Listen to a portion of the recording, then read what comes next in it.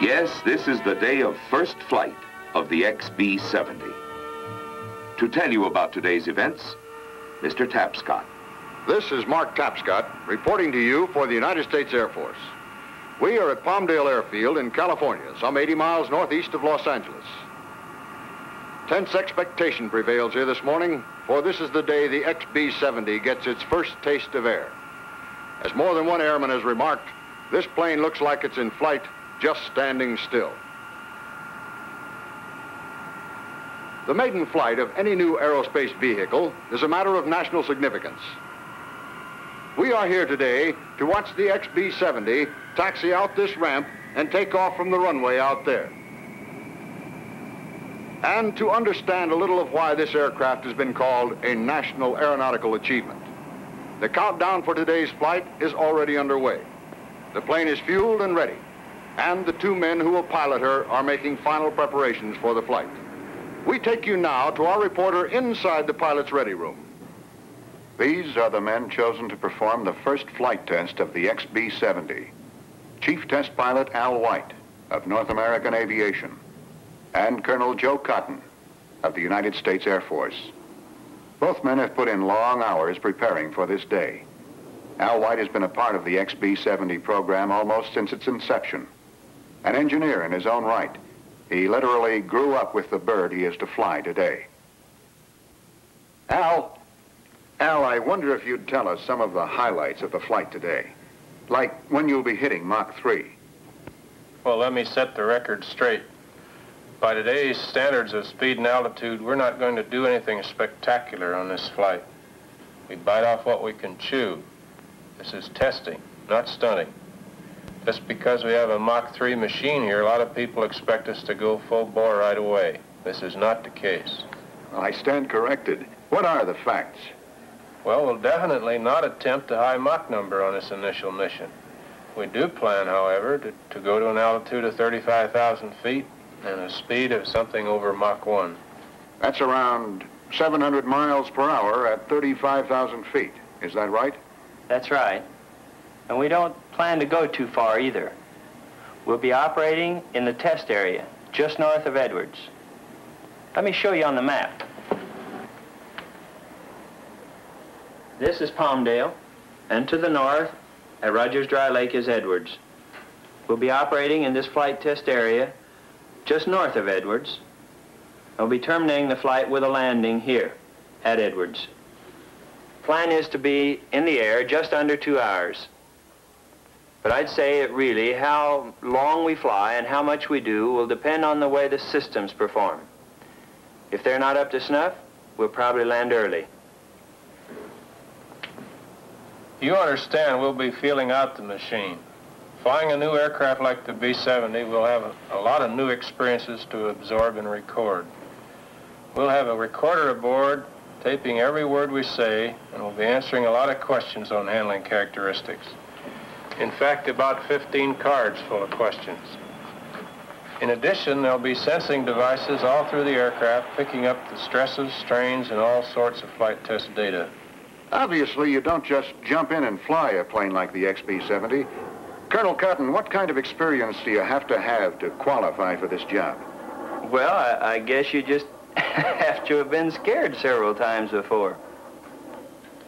All kidding aside, Joe was one of the original Air Force B-58 test pilots and has extensive experience in testing heavy aircraft. I had the good fortune to go through the B-52 Combat Crew Training School a couple of years ago. More recently, we've both been flying the B-52, the B-47, and the B-58 in preparation for this flight test program. I think that simulator time is very important also. You might say that we've faced and solved many of the problems on the ground before we ever get in the air. I understand you can fly the Xb70 in shirt sleeves. Yes, that's why we can wear these light flying suits. We'll keep the cabin temperature around 75 degrees, and the cabin pressure will be similar to what you would experience in a jet transport today. Later on, when we go to a high supersonic speed, the aircraft will heat up on the outside, but we'll still be able to keep comfortable inside. At Mach 3, for example, the skin temperatures on the outside of the airplane will build up to from 450 to 650 degrees Fahrenheit. This is all due to air friction. That's just a little hotter, you might say, than the inside of the average baking oven. Well, Joe, we'd better get back to work on our flight planning here. Will you excuse us, please? One last quick question. Do you have any butterflies about this flight? Well, I'd rather not speak for Al, but for myself, you might say I'm a little nervous. Maybe something like when you're getting ready to give a speech. I guess that's okay because even some of the experts say that's the way it should be. They've designed a good airplane here. I'd say the chances of anything major going wrong are about 1 in 10,000. Remember, this aircraft, in a sense, has flown before. Thousands of hours in wind tunnels and simulators. More time than any other aircraft flown to date. Thank you, gentlemen, and good luck. While the stage is being set to fly the Xb70, other men are still at work on the overall program as it exists today. We switch you now to the North American plant in Los Angeles. We are located in one of the conference rooms at North American's Los Angeles division. The meeting underway is to discuss the Xb70 program schedule. Colonel? Yes. Colonel, we understand you are now operating under a two-plane experimental program. Would you care to discuss the status of the two aircraft? Certainly. As you know, plane number 1 is now ready to go at Palmdale. Plane number 2 is nearing completion. Are there any differences between the two planes? Basically, the aircraft are about the same. However, we have made some changes in the wing of the number 2 plane, which will act to increase the natural stability of the vehicle. In addition, the instrumentation in the number 2 plane is more sophisticated, so as to assist in gathering data to be used in the National Supersonic Transport Program. Did you have any trouble building the plane? Definitely. This aircraft represents significant advancements in the state-of-the-art development almost across the board. Power plant, metals, manufacturing techniques, the works. As you are probably aware, the manufacturing problems alone have caused delays in arriving at this first flight date. The lessons learned on this first aircraft, however, have proven invaluable in producing the second plane. Now, for a more detailed answer on the nature of our problems, I'll let one of our project engineers take over. Tom? Thank you, Colonel. I believe the best way to illustrate this point would be to show you a short film made up of clips taken from our official reports. But before we look at it, let me say that the heart of the problem centers around Mach 3 speed, which means heat. This disqualified aluminum, and steel became the material used.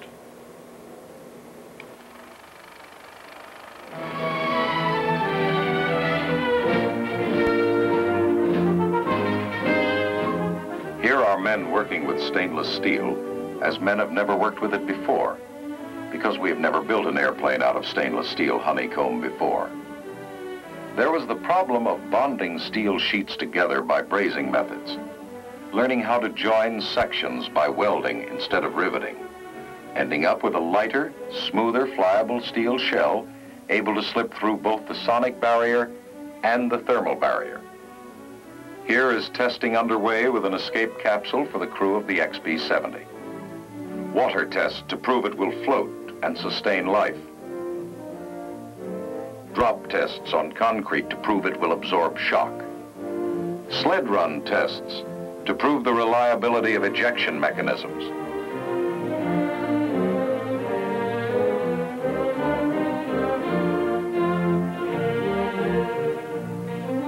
And the rows of heads bent over drafting tables, the never-ending blueprints. Red-hot steel being forged for a landing gear that will handle 250 tons of weight. 13,000 hours of wind tunnel testing, checking theories, correcting design.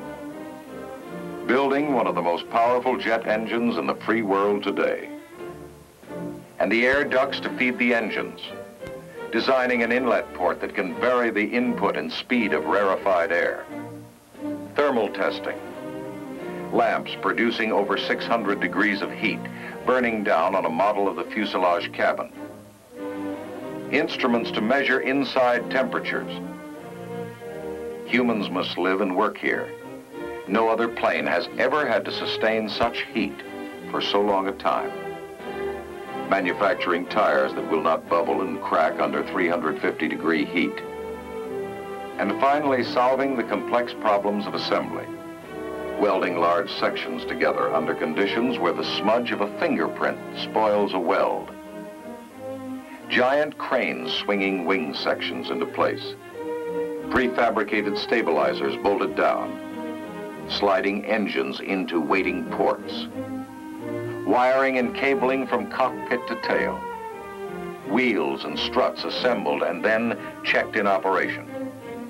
Parts and components and sub-assemblies from 100 contractors moving to Palmdale to create the world's first stainless steel airplane. And then comes the day we've all waited for.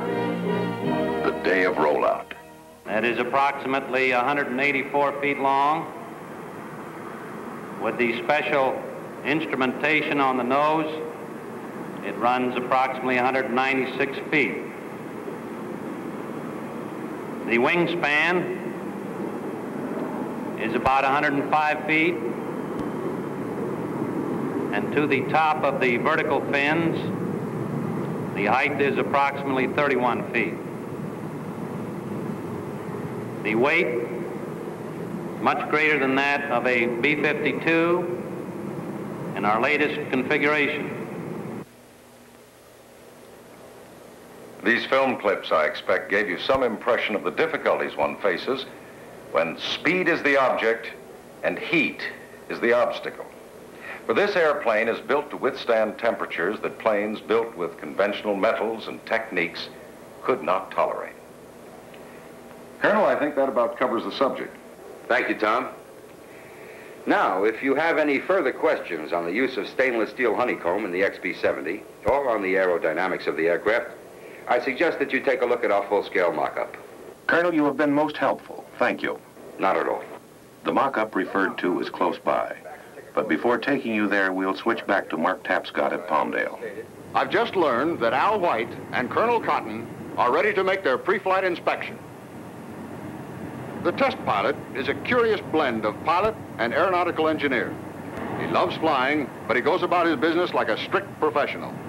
This is the impression we get today, as White and Cotton meticulously check their aircraft.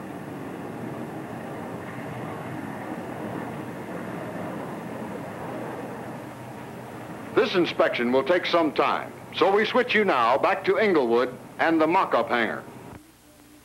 This is the entrance to the Xb70 mock-up area. Until recently, passage beyond this door was restricted to those holding a confidential clearance.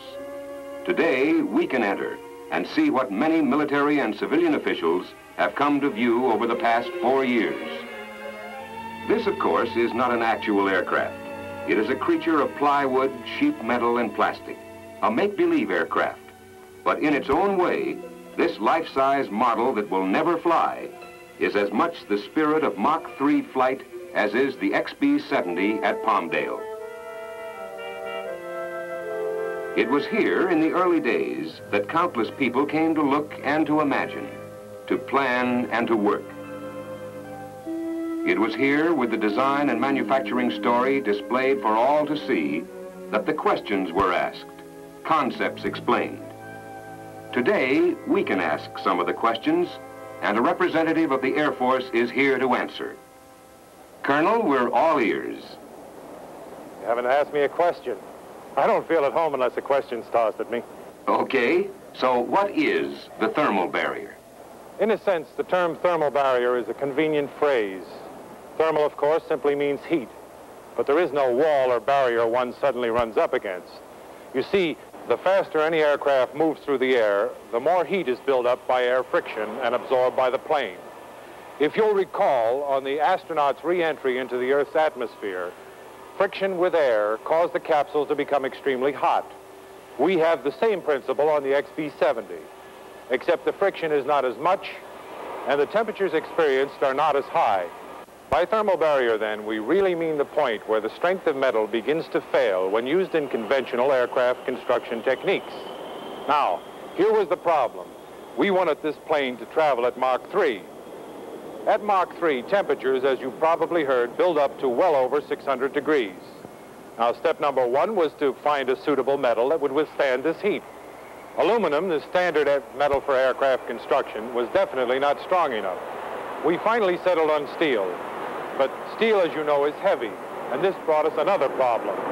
To solve this, our engineers took a lesson from the bee and designed a honeycomb structure like this. The final result was this: honeycomb steel paneling, light yet strong. In fact, honeycomb steel paneling is many times lighter than a solid hunk of steel the same size, yet many times stronger than a solid piece of equal weight. But stainless steel is not nearly as easy to work with as aluminum. So new methods of welding and brazing had to be devised. Colonel, our audience has already had a look at how you braze and weld. Fine, then I won't go into that. Now, even though stainless steel can stand the kind of temperatures we're talking about, we still had to find ways to stop the heat from building up inside the aircraft. The air in the honeycombing serves as good insulation. The heat that penetrates this insulation is absorbed by fuel stored in large tanks in the fuselage and wing. This fuel soaks up heat like a sponge soaks up water.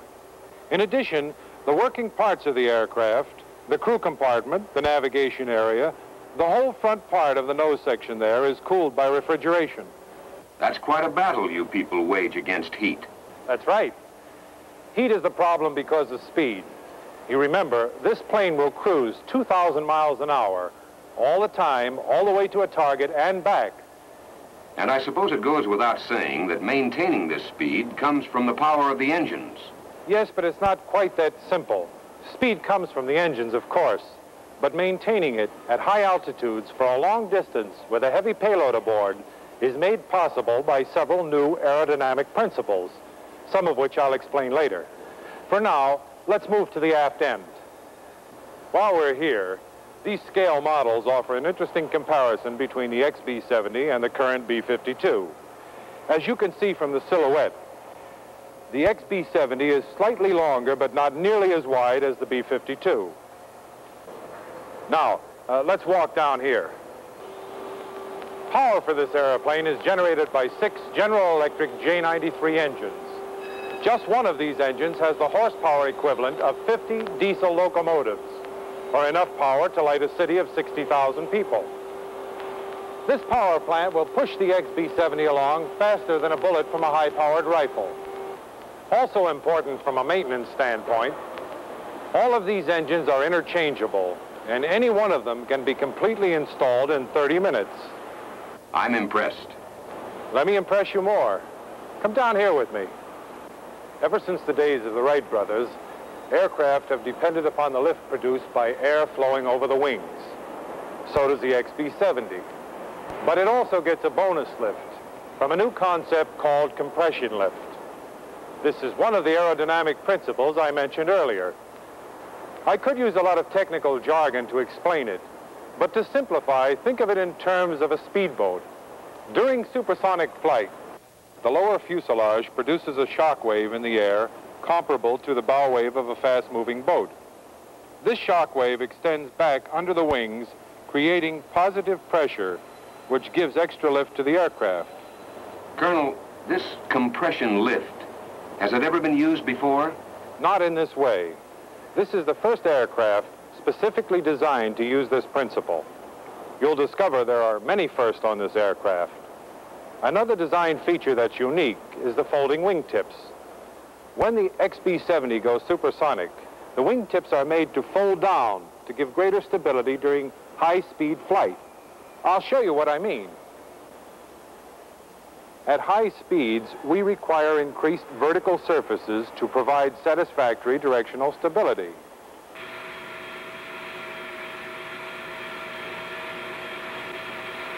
Now, the folding wing principle allowed us to design smaller vertical stabilizers than would have been otherwise possible.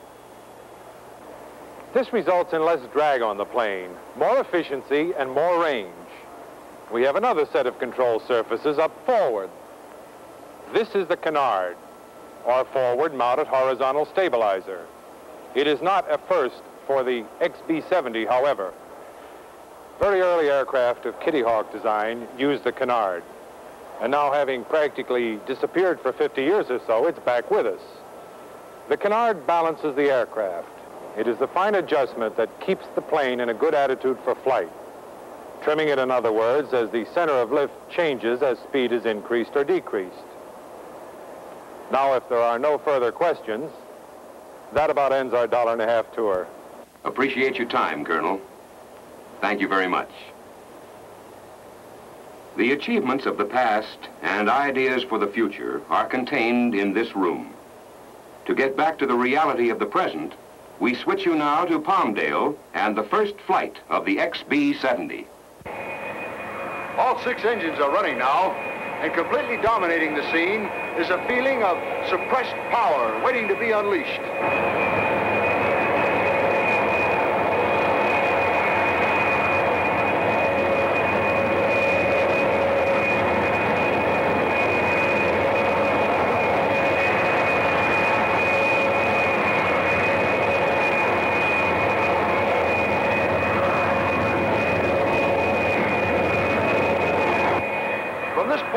Until after the 70 leaves the ground, we'll sign off and let you listen to the voice tape between the pilots and ground control.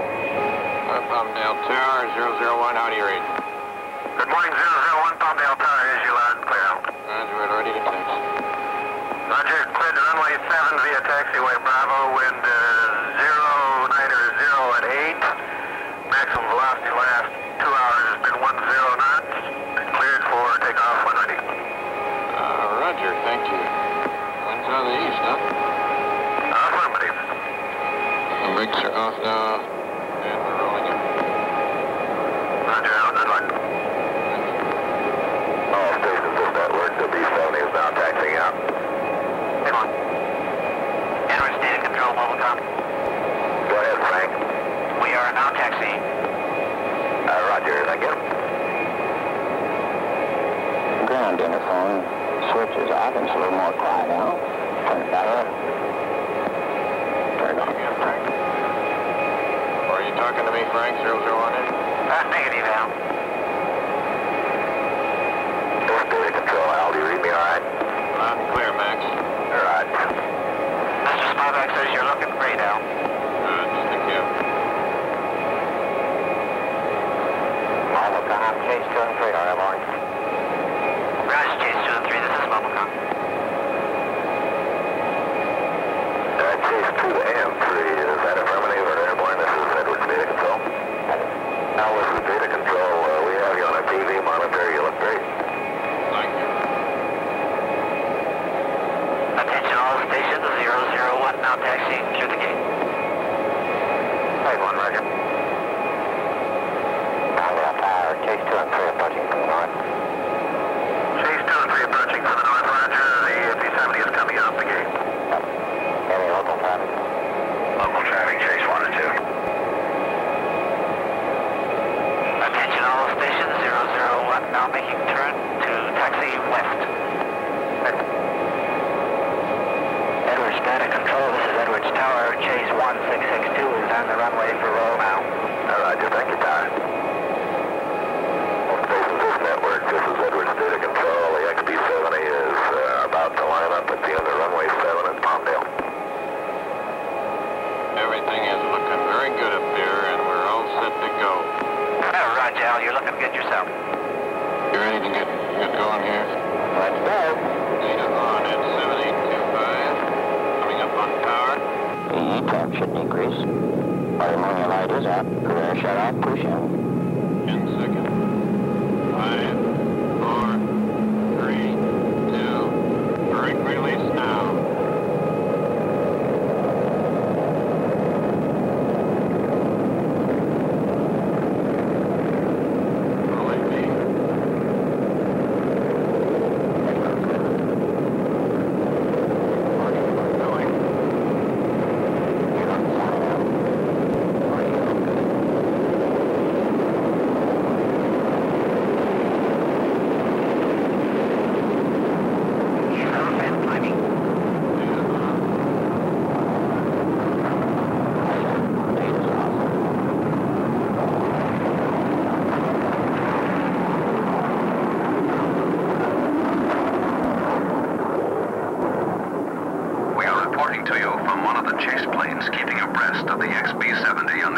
flight. From all reports that have come in so far, the flight is going well. Okay, I'm going to finish this turn. I'll be headed down here at about 60 degrees, and we'll pull the gear up then. Some 32,300. If all systems and controls continue to operate okay, Al White will soon retract the landing gear and take the aircraft to altitude for a try at Mach 1, his goal for the day. When the Xb70 is pushed to Mach 3 on some future flight, it'll be moving faster than the Earth rotates. From this spot in California, it could travel to New York in an hour and a half, to London in 2 3/4 hours. Just a moment, Al White is back on the air. You ready, Chase? Yes, sir. Yes, sir.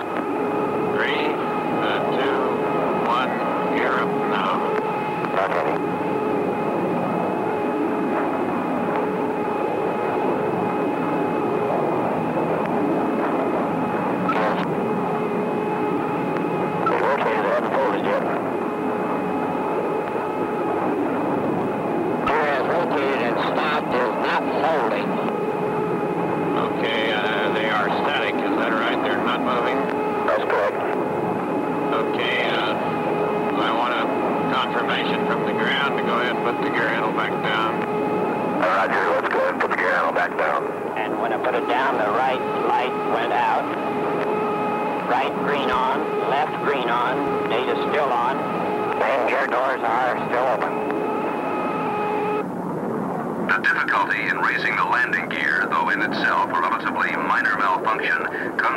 Disappointment to a great many people. It means that no attempt will be made to break the sound barrier on this historic first flight. However, the flight will continue with the wheels down for data gathering purposes. Now, with the data gathering mission completed, the Xb70 comes in for a landing at Edwards Air Force Base.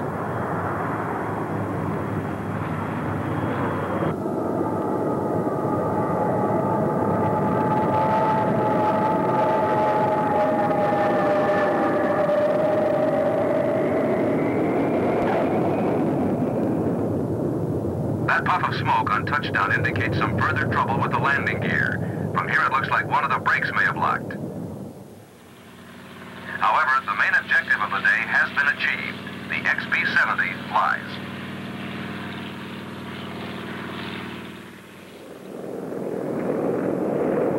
Yes, the Xb70 flies. The malfunction proved to be an easily repairable defective brake. And within a few days, the Xb70 was back on the runway at Edwards Air Force Base, taking off on its second flight.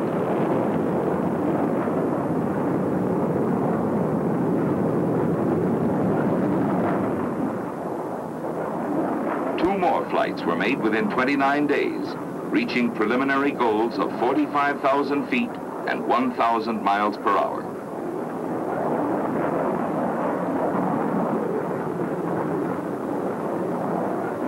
On the fourth flight, the wingtips were folded 25 degrees for improved directional stability at transonic speeds.